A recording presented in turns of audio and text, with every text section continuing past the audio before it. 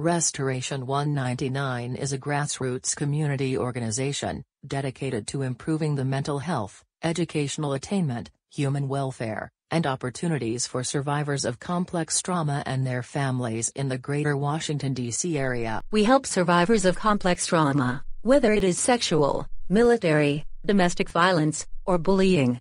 We know that trauma lodges itself somewhere in the body. We offer expressive therapies, art, music, drama, and movement, as well as psychotherapy. The majority of our survivors experience a number of insurmountable barriers to employment, such as the lack of a GED, no legal work experience, lack of understanding of workplace relationships, and other legal charges that can take years to clear up. Participants will come from the underserved communities of prostitution, sex trafficking, and sexual assault. The program is open to men, women, and transgender. While there are many good economic empowerment programs in the D.C. metro area, none focus on the wonderful world of herbalism. Our goals are to provide a strong platform for success, excellent knowledge of our products, offered at a fair price in compliance with manufacturing and labeling requirements. Our 199 will also teach empowerment and life skills classes to help survivors develop self-confidence and healthy coping strategies. They will also build a strong support network as they move toward self-sufficiency for wellness in body, soul and spirit.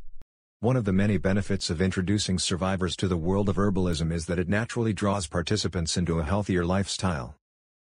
Survivors will actively learn and participate in product production, herbal/plant safety education, and business administration. Students have so many options. They could become a writer, a teacher, an entrepreneur, a nursery worker, or even a researcher with completed training. Discovering skills, survivors will actively learn and participate in product production, herbal plant safety education, and business administration. An increase in self-love and confidence, ability to work on a team for the good of the whole. Performance overall, the tactics to use to stand out in the marketplace. How can the student continue to define their path and grow their knowledge in herbalism? Be it writing, teaching, nursery worker, or entrepreneur.